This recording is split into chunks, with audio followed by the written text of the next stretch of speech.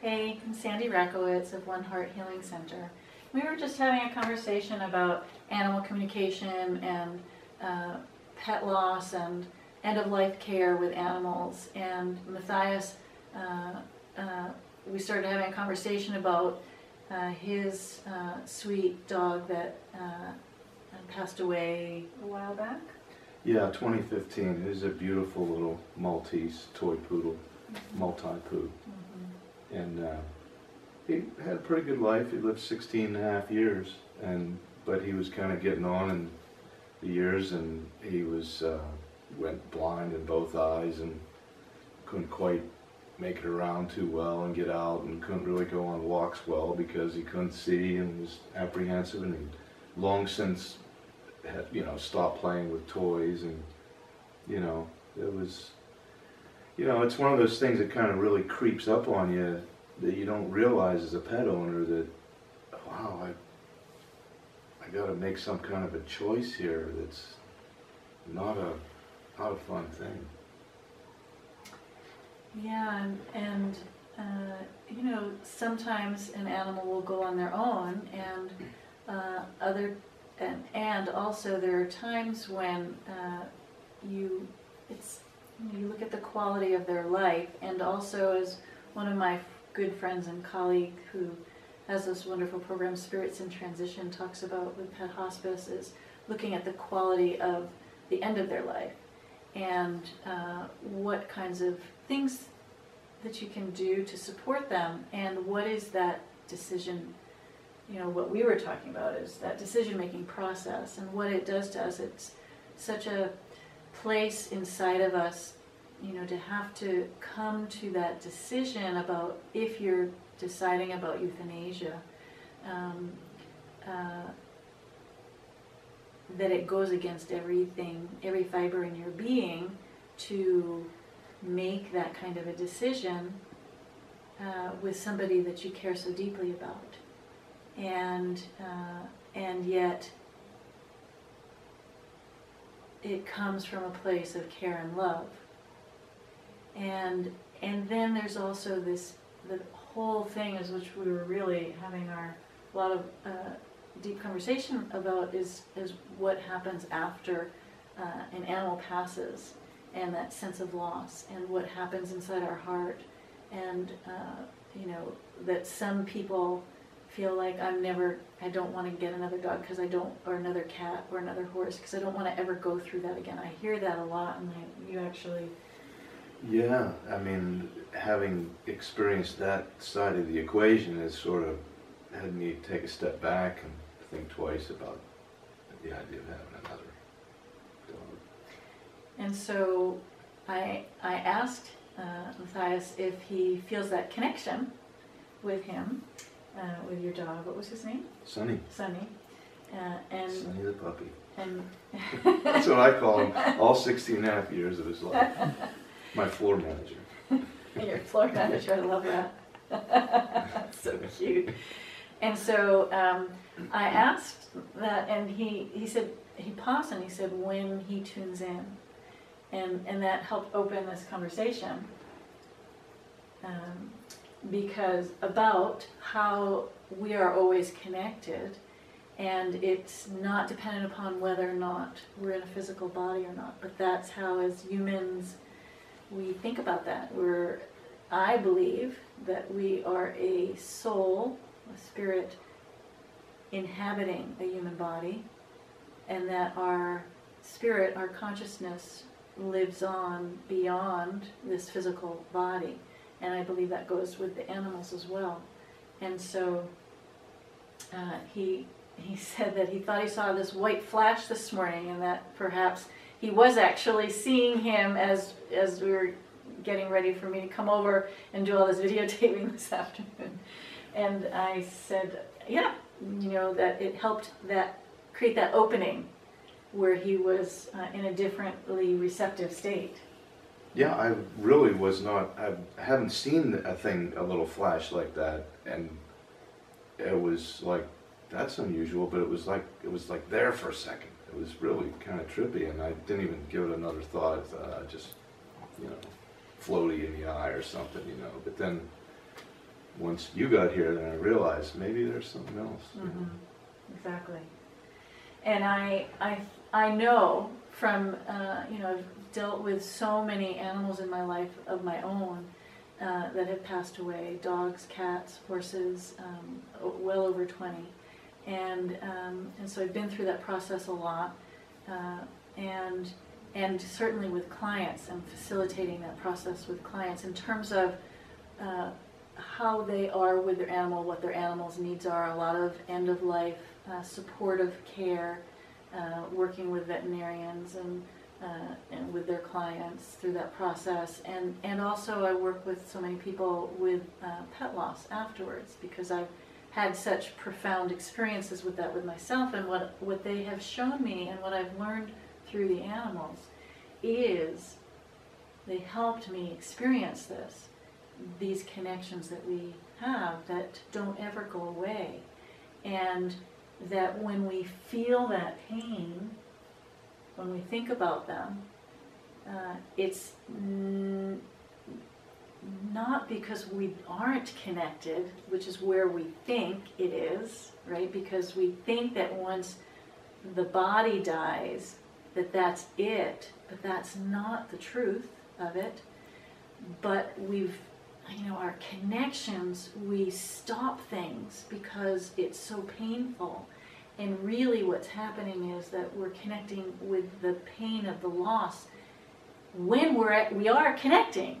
It's like we feel them, and what we go to is the pain, and we think that's all there is, but really it's asking for us to let that move differently so that we can actually let in these other perspectives and have those kinds of experiences. Oh, there you go, I talk with my animals all the time still, not just the ones who are in their physical bodies, but my dog Haley, I did a whole series of pet hospice and end-of-life support care while she was going through that stage in her life. It's about 4 years ago now, and because she had so much to offer and teach, and still does. So, your dog is sitting here with us right now, actually, as is my Haley and many others who passed on here in support of having these conversations, because they've been taboo. They've been, people throughout the centuries have been touted as crazy and have had all kinds of horrible things happen to them because we have those connections. And we're living in a time where it's actually, this is being more acknowledged. And we have professions in this now where we actually do have these connections and contacts and receive information and messages and support and care and contact, and where it's becoming more and more widely accepted.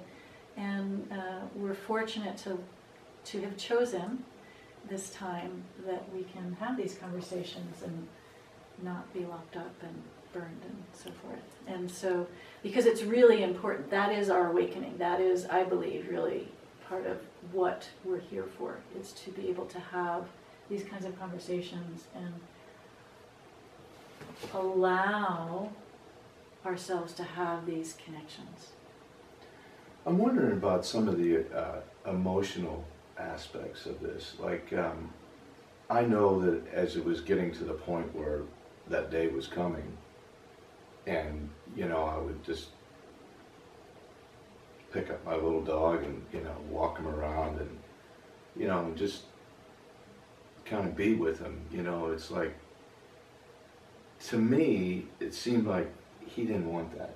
It was like he'd just leave me alone, kind of a thing, is what I felt when I would try to embrace him in that way. It was like, this isn't right, and you just, that's just my sense. It's like a sixth sense, So, but you have that innate desire to somehow express that love that you have for that creature, for that being. And then, on the other side of it, you wonder, after the, having to go through that process, you know, you wonder kind of these beings, how they adventure on into their next life, their next adventures. And you know, at this point, you know, I figured, well, he's probably reincarnated as some other little puppy by now, you know. And so you wonder, well, how does that connection still happen? It's such a great question, and I think it's, we look at this from a linear place, you know, from this very human perspective. And what I experience and what I have learned through the animals actually is about, this is what I currently am seeing and believing, is that each soul can incarnate in different ways at different times, but still have a core soul substance, if you will. And so it's not like, because I used to think, oh, well, once they reincarnate into another body, then, well, then it didn't make sense to me, because there's still a connection, but yet, so we think that connection, it's the same kind of deal, where we think that because of the human body, we can't have that connection. And I don't believe that anymore. I believe that it's, no matter how we're incarnated or not, we still have these connections. And, you know, quantum physics talks about this sense of we are all connected. It's not always looked at in terms of our animal connections and our nature connections and soul. It's, at this point in time, the focus is on we're this interweb of human beings. But from my perspective, I really believe that it's all of the soul connections and incarnations. It happens simultaneously. It's always connected. It's always connected. We are always really having that connection. And I know for me that when I lose that sense, because that happens still sometimes, you know, get disconnected, that it's, you know, it's not a good feeling. And when we're in and with those connections, that's when all the good, yummy, nourishing, satisfying, pleasurable, great things are experienced and happen. And so I always know that, like, that flag for me is, okay, I'm in the realm of, okay, this isn't, I'm not really connected, or I'm not grounded, or I'm not in that, you know, I arrived here in like a jostled place, and I can see, you know, no, I wasn't all fully connected. All the dots weren't connecting right then and there, you know, and it's how we bring ourselves back. It's how we bring ourselves back. It's not that it's not going to happen. It's how can we keep, you know, breathe our way back into ourselves, and how can you reconnect with your dog. And, you know, what you asked before, like, what's the point? The point is because it's here, and it's part of love, and it's part of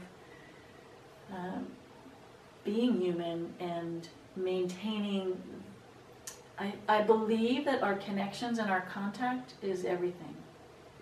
And that it all points back to how we are in that appreciation and gratitude, and, if you will, that place of love, whatever that means for you, and that we are much more greatly enhanced and nourished when we have those, when we allow the fullest, more full connections. I think that it only enhances our life, not, you know, and our concern about not, you know, like, why, that is from the fear, that's the pain speaking. And I get it, you know, I get it.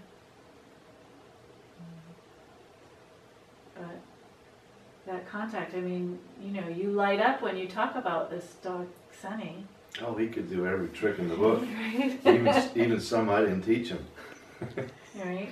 Yeah. And you feel how open you get, and so that's the connection. You're just back in with the connection again. That's why. because it feels good and it's great. Yeah. And I think that they have so much in that contact to offer with us, to remember, to help us remember. That's the thing, to help us remember that we can and we are greater than just this physical vehicle.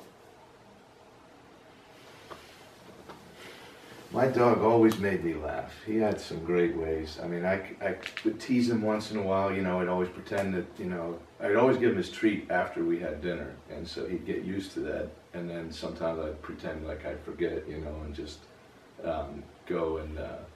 go sit down or something, and he'd be like, what, huh? And then he'd come over a little closer, yep, a little bit, and then come a little closer, and he'd start barking, and then he'd jump up right up on the couch and jump on me, you know, hey, did you forget something, you know? But he's, yeah, he was a great little character. I mean, I used to, when we'd play with the toy, I'd toss the toy, but, you know, sometimes I'd kind of fake it, you know, that I'm throwing the toy, and he'd kind of looking around, like, wait a minute, how do you do that? You know, just lots of fun little moments, you know. They're great little beings. Yeah. And to keep letting that be in your conscious awareness that he's still here. Yeah, a shared moment in love. Yeah, exactly. Exactly. Thanks, you guys.